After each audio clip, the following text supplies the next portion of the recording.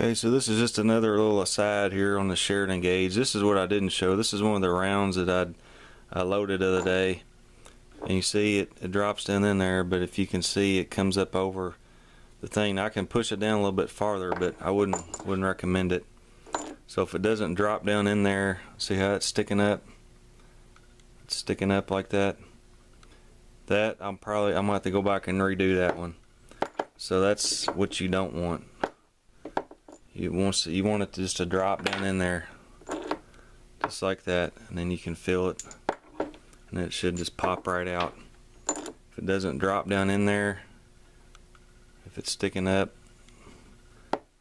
you don't want to shoot that one. That's one you don't want to mess with. It could cause you some trouble.